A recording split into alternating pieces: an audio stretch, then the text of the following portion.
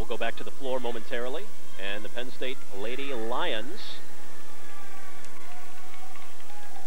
This is Nikki Smith, the 5'4" senior out of Miraloma, California, set to begin her floor exercise. Nikki is such a treat to watch on the floor. She has a really fun routine and is a crowd pleaser on this event. She has the second best score in school history on the floor. A second-team All-American from last season. She's such a great combination of tumbling and dance. Watch this first tumbling pass. This, again, is one of the most difficult tumbling passes that you'll ever see, and I believe she's the only one doing it in the meet. She goes, it's a front handspring, and that is a layout double full twist. That is so difficult. That is an E element.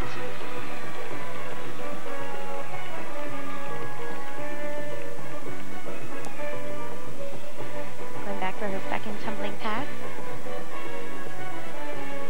Round up, whip, immediate double full. The judges like to see a variety and a different combination of skills. They don't want to see all the tumbling going in the forward direction or all of it going in the backward direction. By the way, Sherry Gregg from Ohio State on the beam, a 9.5. That was moments ago.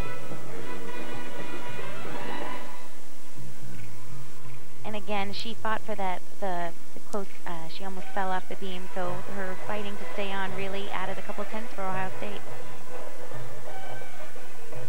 Lady Lions with the home crowd firmly behind them.